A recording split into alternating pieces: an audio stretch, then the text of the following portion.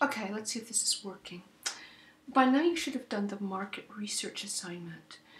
The purpose of that assignment, as you'll remember, it was to prepare yourself to write the query letters and the articles that are assigned for this course. You need to know something about your markets before you can pitch a story to them. Now, the interview. Let's talk a little bit about interviewing. The interview is, of course, the sine qua non for journalistic research. However, before you go into an interview at all, before you call a person up and say, I must talk to you, you need to do a little bit of research about that person, about the person's job, or about whatever it is you're going to be interviewing the person about. If you go into an interview and you clearly, obviously, know absolutely nothing, the person is going to think you're a raving moron, and he's not going to be very cooperative.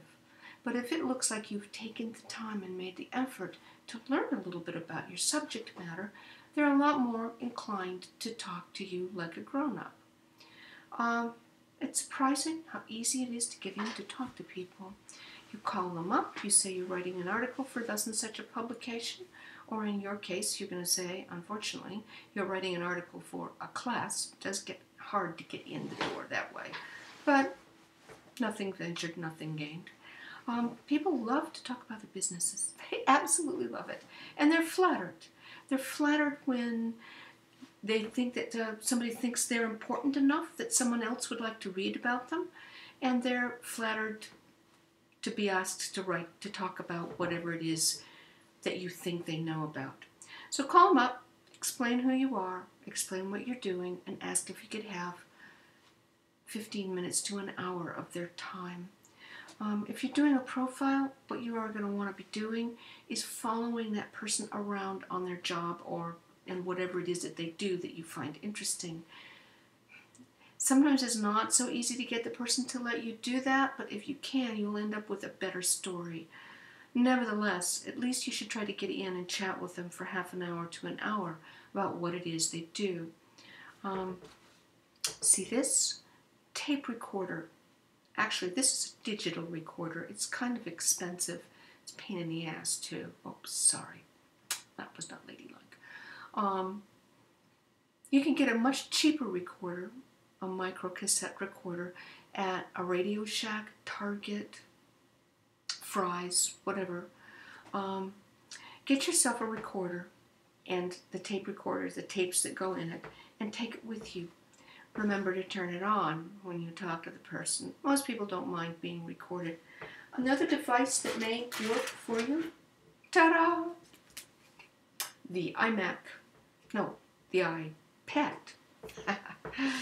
There's so many I's, I can't keep them straight. You can download a voice recognition app that will allow you to tape record or to digitally record content. So download an app and you can use this thing as a tape recorder, or I know, because one of my students did it a while back, that it's possible to use your cell phone. If you have a smartphone, you can usually record things on the smartphone. So you want to try that. For that matter, this thing comes with software that will allow you to do exactly what I'm doing right now, to actually make a video of the person. They might not care for that, but you can record what they say. So you're already somewhat informed about what you're going to talk about. You've made an appointment. Now what you're going to do, you can either make an appointment to talk to them over the phone, or you can make an appointment to go to their office.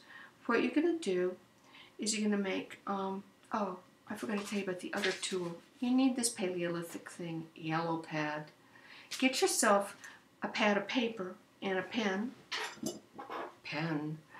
and take that with you, because what do electronics devices do? They always invariably fail at the psychological moment. You know it's going to crap out just as the person says something that you really want to remember. So be sure that you take notes on the interview while you're recording it. You want two forms of record of your interview. You want a written record. It's going to be a little sketchy because most people can't write unless you take shorthand. Most people cannot write or take notes on what people say as fast as they talk. And then you'll have this, which is a very valuable record. Never throw your tapes away.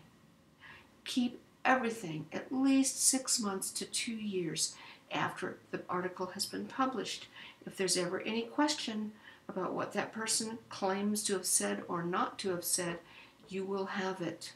And believe me, in my past, there have been times when it's been very, very handy to have, oh boy has it been handy, to have a record of what the person said, so that I could prove that he actually did say what I said he said. Okay, you're going to go there, or you're going to talk to them over the phone. If you're going to talk over the phone, if the person is in Arizona, you do not have to tell him or her that you're recording them. Only one person needs to know. It is a courtesy to let them know, but you really don't have to. In Arizona, there's no regulation. Well, actually, the regulation says that when two people are talking on the phone and it's being recorded, one of those people needs to know. Well, obviously, you're the person who knows, so you count. That's not true in all states. In some states, you are required to tell the other party they're being recorded. So if you ever call across state lines, you must tell the person, because you never know. Yellow pad, what you're going to do is you're going to sketch out, before you go to get on the phone or you go face-to-face with them, sketch out some questions. Never read to them over the phone or simply read to them face-to-face the questions that you're going to ask them. That tends to overwhelm the person. Now, sometimes they or their public relations person will ask you to send them a list of the questions before the interview, and that's fine. But if the person says, "What do you want to ask me?"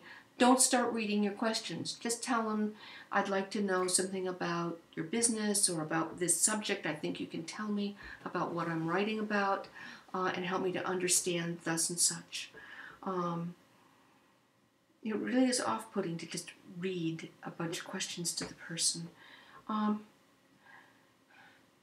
Interviews should proceed in an organic way, so you should not feel that you have to read the questions one by one and write down the answer in a mechanical way. It should be more like a cocktail party conversation, okay? And what do you do in your life, Mr. Wallbanger? And get the person to talk and make them comfortable and take notes on what they're saying in a relatively informal and comfortable way. You'll find they say more to you when you do that.